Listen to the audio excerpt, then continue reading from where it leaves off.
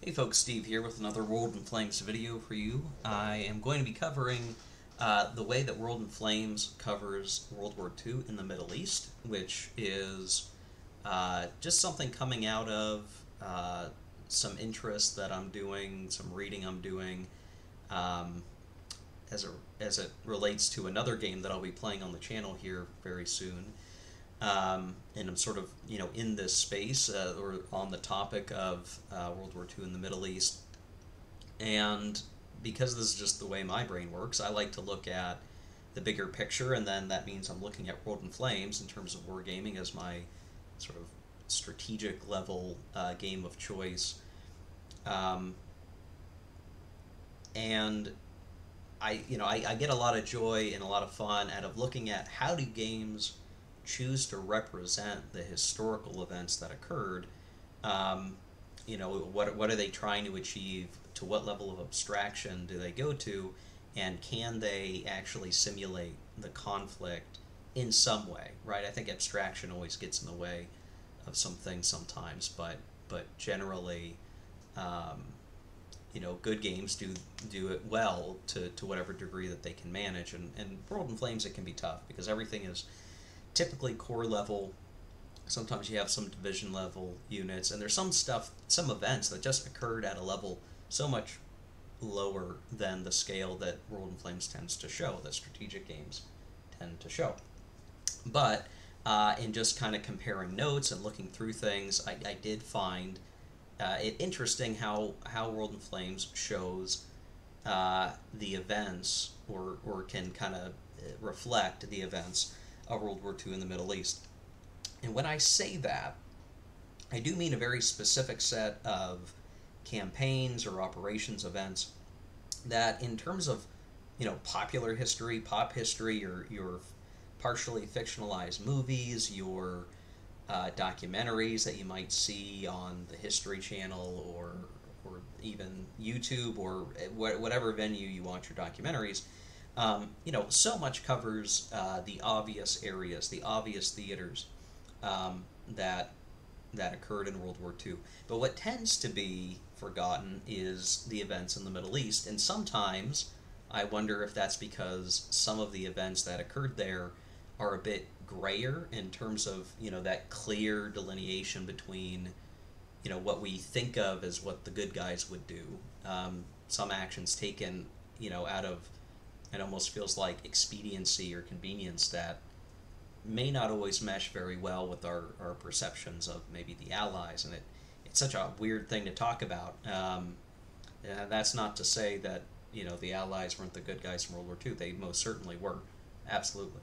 But there are some events that you can look at and go, well, maybe this isn't why we don't talk about it very much in the history books, or show in the movies, or at least cover in a lot of detail. Though I think there are a few exceptions to that. I think there's a couple, maybe one or two movies that are out there that cover some of this stuff. So anyway, not to belabor the point, I want to kind of get into things. So when I say World War II in the Middle East, what do I mean? I mean basically three sets of campaigns. The first actually started with Iraq, and that is which we're kind of split map here in Vassal, so it's going to be a little weird to kind of scroll back and forth and show, where you have the western part of Iraq, Mosul, couple of oil resources, and then on the Pacific map, which links here, Baghdad, Basra, and then adjacent to it are obviously Iran and Kuwait, which will matter for the discussion here. But there was basically, at the start of the World War II time frame, Iraq was basically aligned, politically aligned with Britain. In game terms in World in Flames, they're just merely an independent country, but they start the game with some trade agreements in place. So Iraq is neutral; it supplies France with one of its resources, and then if France is conquered, or a Vichy government is installed, then they're going to provide that resource to whoever controls Syria. And if that country is Vichy, then they're going to carry on and pass that resource to what will very likely be Germany, right? So, so as a part of it, it's like, Syria has a pretty good chance to be Vichy after the Vichy process is executed, and then one of the resources from Iraq, which would be one of these two, gets railed here and then gets sent through the Mediterranean, or potentially other railing solutions, which I'd have to understand the limits on Turkey, but I think it could be railed through Turkey. Um, the point is, at the start, the Allies are basically getting a resource. France is getting a resource from Iraq.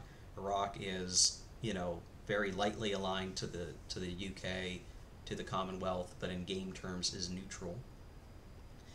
And what had happened was that, historically, the Iraqi government had a coup occur that was sort of pro-Axis, and then with the fall of France and Vichy being established in Syria, you sort of had this minor Axis bloc starting to form between the Vichy-controlled Syria and Iraq, and Germany's instructions, and all kinds of stuff where air bases were being used in Syria by the Germans, and stuff that is, again, at a level a little bit below what World in Flames can typically show.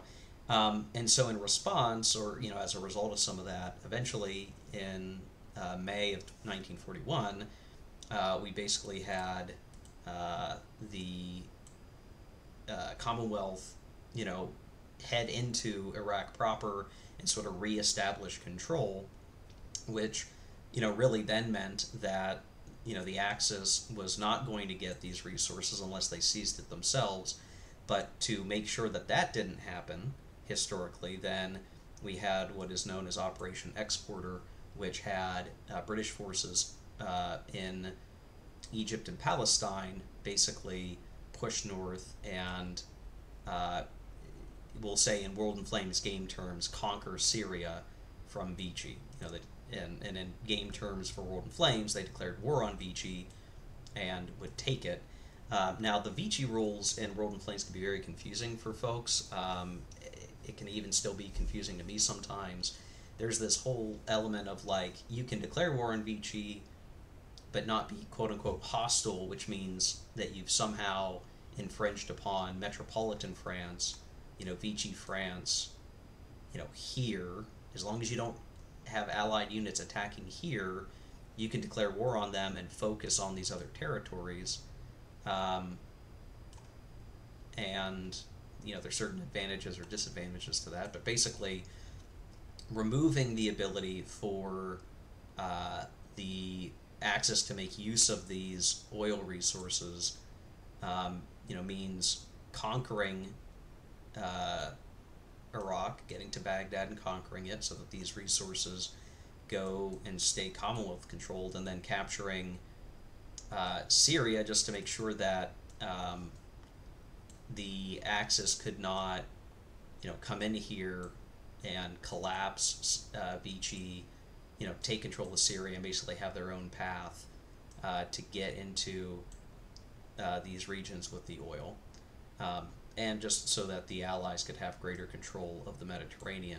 So that's sort of the second part of World War II in the Middle East. And then the third part is, and I'll say Operation Exporter was through June and July of 1941, and then just after that, in August 1941, you had a combined invasion of Iran, the Soviets invading from the north and the British invading basically from Basra. They had control of Basra at this point, and then they sort of hopped over to seize this territory down here, while the Soviets came down to attack Tehran. And in World in Flames terminology, it was the Soviet Union that conquered Iran and then had control of Iran. Now, that's, butting up against the Iran trade deal that is in place at the beginning of the game, because Iran is neutral and supplies the Commonwealth with one resource each turn. So, if you're looking at it and you go, well, if the Allies were declaring war on Iraq, which is what the game needs you to do in order to operate in the historical narrative, and they're declaring war on Vichy, and they're declaring war on Iran. Like that's a lot of U.S. entry hits, and I do think it's interesting. The only thing I could say is like they're doing that with the expectation maybe that they've got good U.S. entry. I don't know. The die rolls are such you could actually get away with not losing much for U.S. entry. It's basically 3 50% die rolls, so you could actually get away with only losing maybe a chit or something, and all of that. But if you were to look at the campaign book and kind of see where the distinction or the cutoff is, what's interesting is that uh, the scenario, the 4-map scenario that starts in May-June 1941, Lebensraum, is the one where it is, I guess, considered that the Commonwealth has declared war on Iraq because the Germans set up and actually set up a unit in Iraq. They set up this cavalry unit, and Iraq is considered to be aligned with the Germans at this point. Now, it doesn't, the campaign guide doesn't tell you how this came to be, but there is no way for Iraq to align with Germany unless Germany had 4 in-supply corps adjacent to Iraq, and they did not have 4 corps in Syria at this point. So I think the scenario, if you were to set up the Lebensraum scenario for WIF, assumes that the Commonwealth has declared war on Iraq, and then also will have been declaring war on Vichy for Syria. And I'm trying to see, I have this on another screen. Somewhere in here it says, yes, Vichy is at war but not hostile to the Commonwealth and Free France. So they have declared war. The Commonwealth has declared war on Vichy. Like that is how those situations would come to pass. Now the distinction here is like when Vichy is at war, they're active, which means Germany could land an HQ and some units here up to foreign commitment levels and operate in Syria. But I think the idea is that the Allies have to act swiftly because the Germans aren't really in a good position to do this because they're about to invade the Soviet Union. They're not in a good position to try to ship a bunch of stuff over to Syria.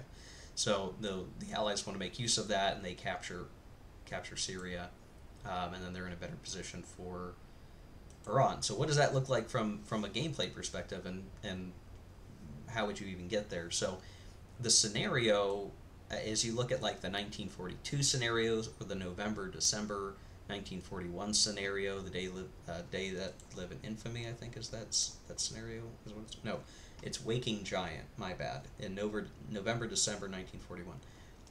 In that scenario, the British by now have conquered Iraq, and obviously the Soviet Union has conquered Iran, and they've conquered Syria by this point. So that spanned of so many months.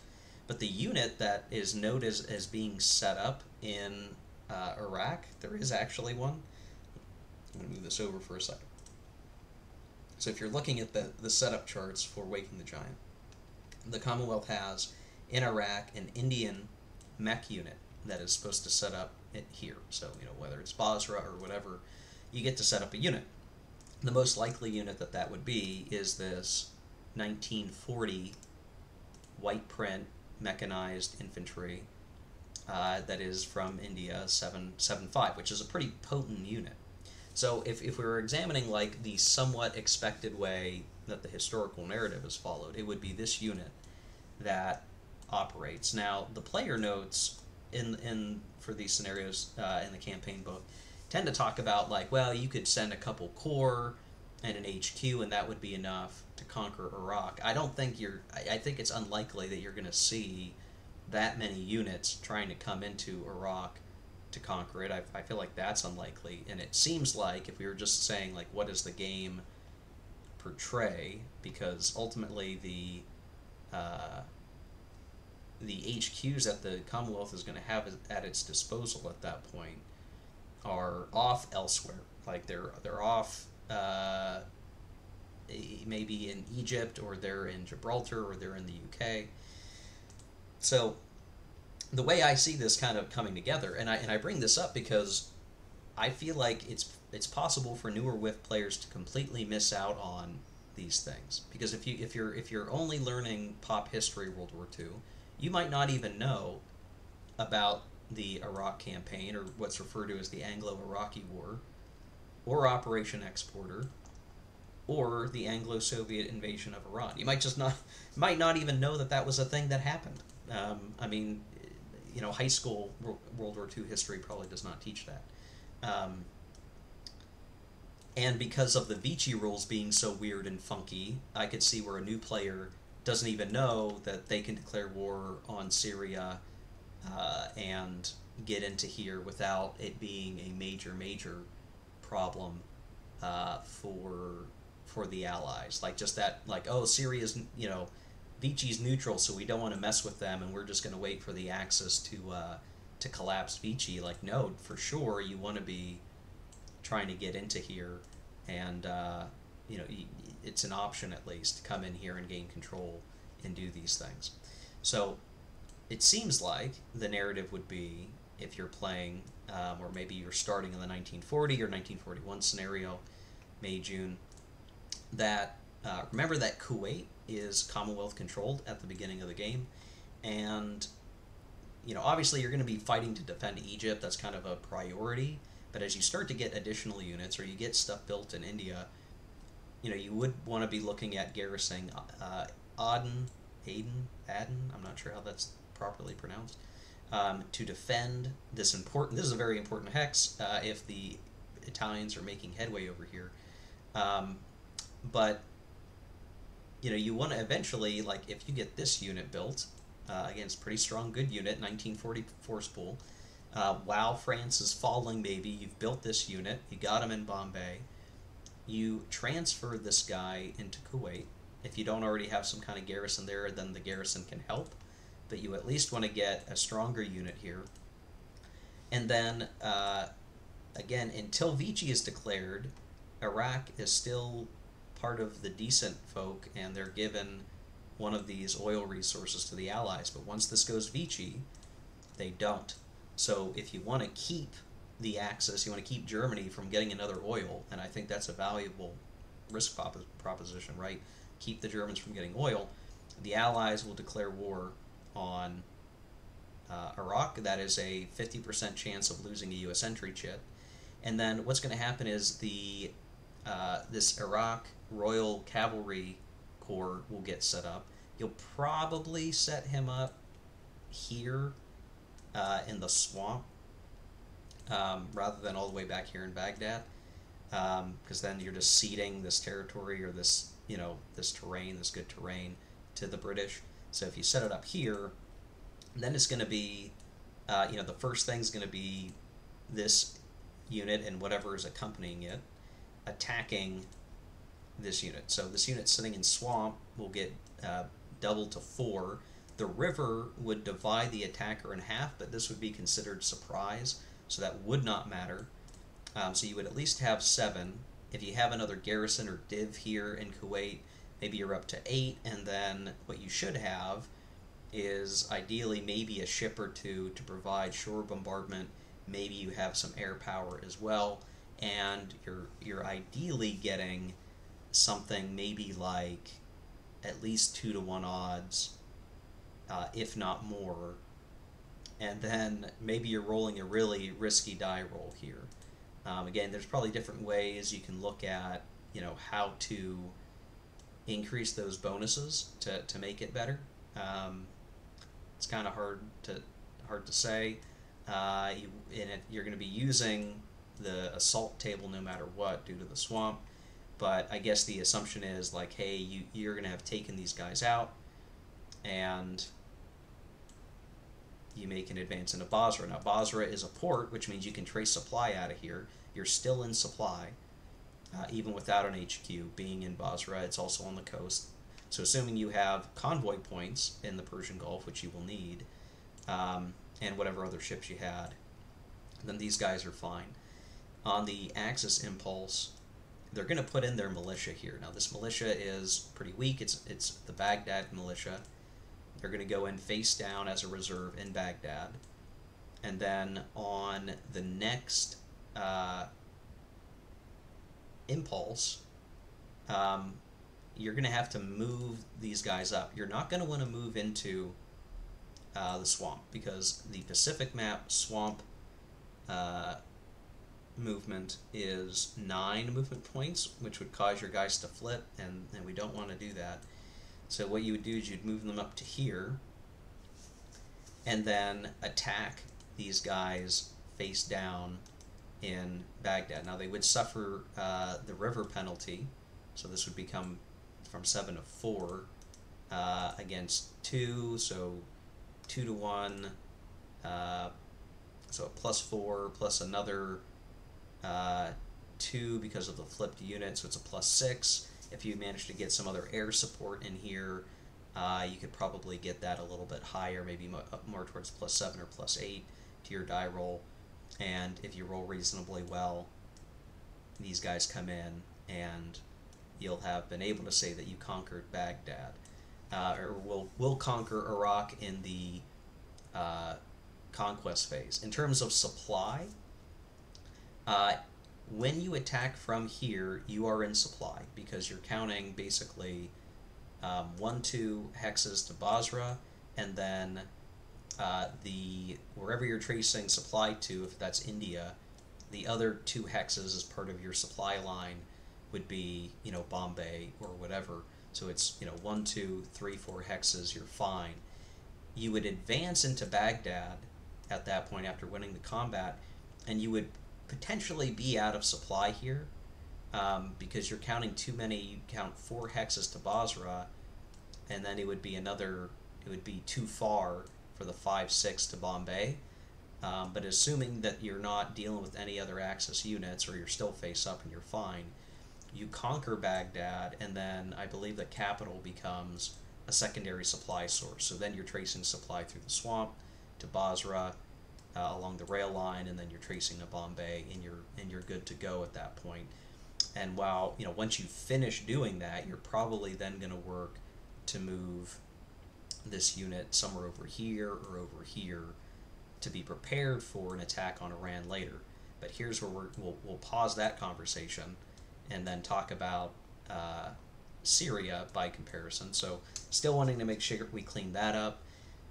The game scenario setups would say that, maybe there's 1 Vichy infantry here, probably set up in Damascus, and you would be basically having to pick some units out of the North Africa front, which could be dangerous, like just depending on how hard the Italians or the Germans are fighting here in North Africa. You may not have a lot of reinforcements. Maybe you can bring in some other Indian or Australian units, which would be sort of the historical source of these guys. Bring them into Suez or Port Said, have them then move up through here. You're declaring war on Vichy France, which would be another 50% chance of losing a U.S. entry chit. And your goal is basically would be eliminating, again, the scenario would say there's probably 1 infantry here in a real game. Maybe the Axis player has put a lot of effort into garrisoning Syria, but you knock out this unit, you take Damascus, which is Beirut looks like a capital that's only in patent and flames when Lebanon is a separate country. So you take Damascus, you conquer Syria, and then this means that if the Axis did want to try to come back into Syria, they would be having to do a naval invasion or coming through Egypt, and that's just a lot harder than if they collapsed Syria and they had something set up where they could enter more easily, something along those lines. So you're just kind of guaranteeing the control of this space, and less fearful of if the Germans were going to, say, invade Turkey or try to invade Iraq from the Caucasus or something. Um, from there, the final sort of thing here would be Iran, and so kind of a similar thing. It's going to depend on who declares war on Iran first and how. So you could probably wind up in a situation where it's like, oh, the Commonwealth and the Soviet Union both declare war on Iran, which I'm not sure what the order of operations historically there, but basically Iran has to set up one unit, this Royal Cavalry unit, not terribly strong, and they have to either set up against the Soviet Union or they're going to set up against the Commonwealth. And this is where you can kind of get, the weird order of operations. Like you could do maybe the Commonwealth on one impulse and have it set up like this. Then the Axis goes, they put their reserve here, then the Soviet Union declares war and then comes in and you're both fighting like this, or some other permutation, right? You could have these guys set up right here, basically giving away this territory down here. The Commonwealth walks across from Basra and takes Bandar Shapur just to kind of help seize the territory. Meanwhile, the Soviet Union, and this is tough because they're in the middle of Operation Barbarossa at this point historically. This is why there's always an early game gambit to try to take Iran early. Like that's always an option, and it's a worthwhile one just to get them out of the way. Though that is sketchy U.S. entry that early in the game, a little risky. The Soviet Union would ideally have some corps that can come down and then attack, but what may be in place is the reserve that's going to go into Tehran, and it's going to look like this as the defense. But either way, assuming that the Soviets can come down here, if they're able to take Tehran with the help of the British in some capacity, they did send forces over to help, though the capital is really what matters in this game. If the Soviets have trouble, then the British can be thinking about coming up the railroad and doing something, but by then they probably need an HQ to be in supply. So that's kind of the trick with that one. But once this is kind of down packed, right? These guys are destroyed. The Soviets have control of Tehran. The whole reason they did this historically, while the Commonwealth were getting a resource from Iran in a trade agreement in game terms.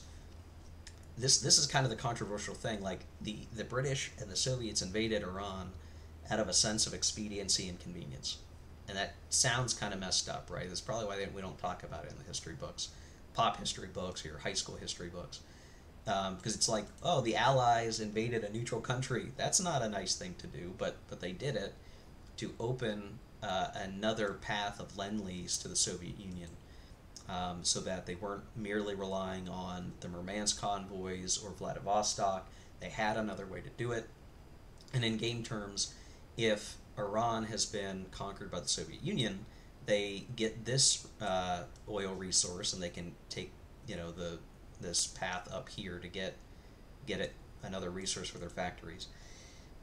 They can't get these two because there's no rail line, but because major powers on the same side can use each other's convoys, the British could plop 2 convoys right here, or more if they're dealing with some Saudi Arabia stuff. But either way, they can put some convoys here in the Persian Gulf, and basically take these resources, put them on a boat, put them back into Bandar Shapur, rather than trying to build a railroad in the mountains, which would be very cost prohibitive. And then that's 3 resources that are going to the Soviet Union, where they were effectively getting none before, right? So they've opened up this path. If the Allies want to get more convoys and transfer resources from the Pacific or India or Africa or something, they could ship it to the Soviet Union through the ports here, though there is a limit to the number of ports due to, I think it's like 5.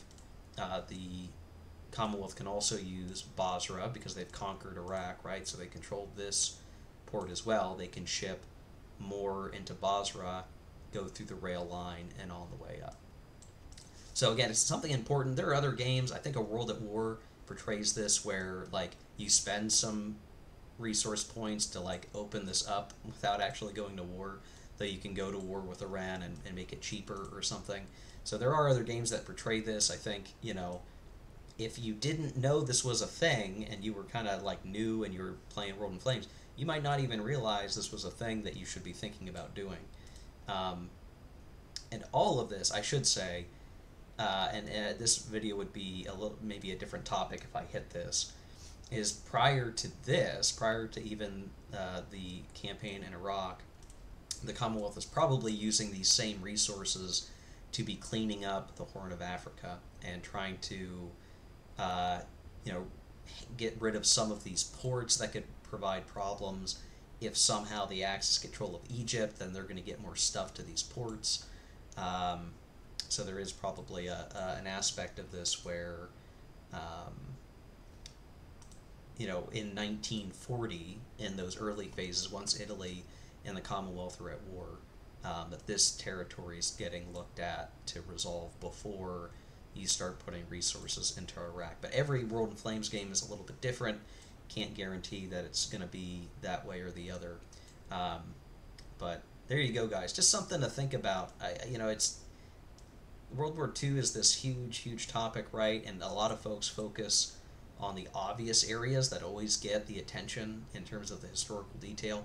But there is some really interesting stuff to look at that did historically happen. The campaign in Iraq, the campaign in Iran, and, you know, even looking back, I mean, that was only, you know, 80 years ago.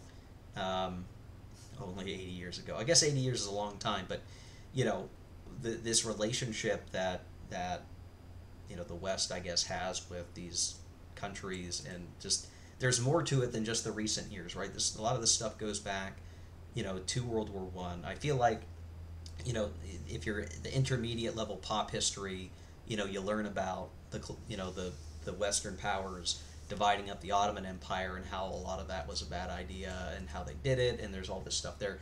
But somehow we gloss over the 40s and we gloss over the role that these countries had in World War II a little too easily. You know, some deep tracks of history that folks don't always look at. But maybe folks like you and I, or, you know, if you're watching this, you're probably someone who likes history a lot, and maybe you know this stuff pretty well, but I just get the feeling like there's some folks out there that are not familiar with it. And sure enough, World in Flames provides a good way to play through that and have it matter. There is a reason to, you know, you do this to keep that Vichy French from enabling Germany from getting yet another oil that they're going to be highly dependent on, depending on what optional rules you're using. Obviously, just capturing Vichy to maintain control of the Mediterranean is important. Opening another Lend-Lease path to the Soviet Union is important, and sure enough, this is one of the ways. I think like 25% of Lend-Lease came through Iran, so it's like you want to give up 25% capacity to keep the Soviet Union from collapsing in your game of World in Flames. Something to think about. So, hope this was interesting for those who are a little more experienced with World in Flames. If you got opinions on this stuff, please let me know down in the comment section below. Some things that happen in history are not always seen as like the optimal choice in World in Flames as a war game. We have the hindsight of history, or the game mechanics can sometimes lead us to be doing different things than what happened historically, but at least there's a path here. So yeah, there you go, guys. Hope you enjoyed. We'll see you in the next video. Take care. Keep gaming.